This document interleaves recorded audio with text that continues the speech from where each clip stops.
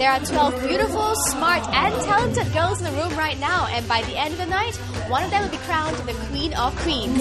Organized by 17 magazine, the Queen of Queens beauty pageant brings together the 12 most beautiful girls from SMU, NTU, NUS and SIM to compete for one crown.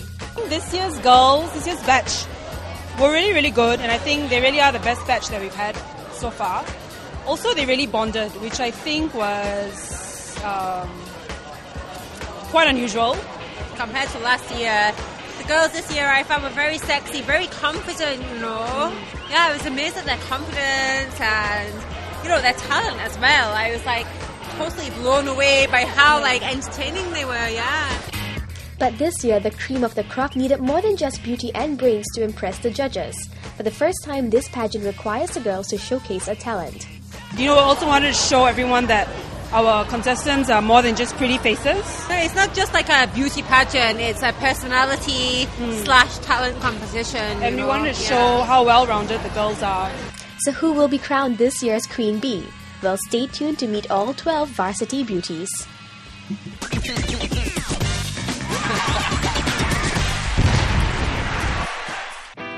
Now, who says that beautiful girls don't get along? In this clip, we meet two of the 12 beauties.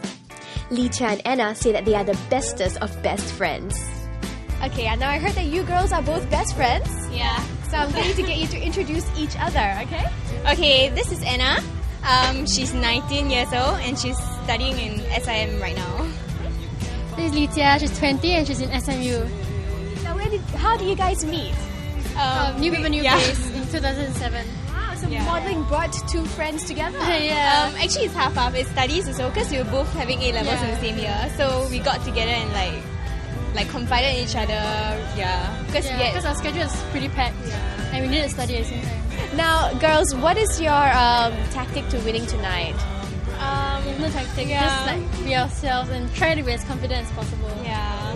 Now, tell me something about Anna that most people won't know, that only a best friend could know.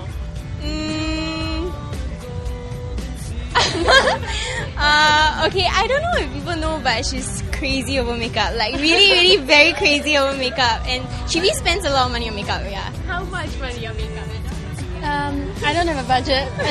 If I like it, I'll buy it. That is quite scary. No budget. Okay, now Anna, your turn. Tell us something about Licha.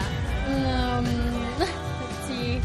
She has a bunny. It's called Honey Buns. Okay, now I bet you guys do have lots of secrets. Do you talk to each other about boys? Yeah, of course. Okay, now who's attached and who's single? She's single. Yeah, she's attached. Okay, so I bet you guys have lots of boys after you. Can you tell us some experiences?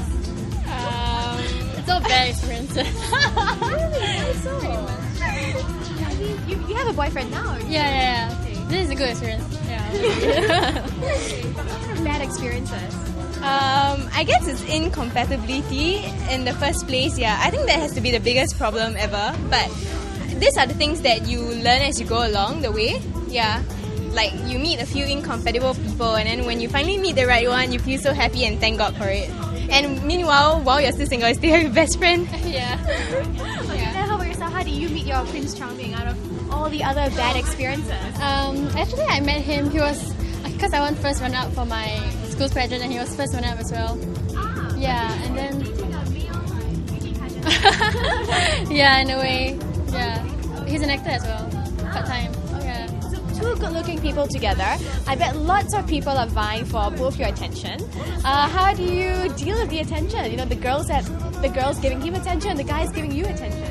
He's really friendly by nature, so if girls approach him, he would just like smile and say hi. And I know that he has no ill intent, so I trust him. And as for me, I don't really speak to like other guys when I'm attached. Yeah, I'm really faithful.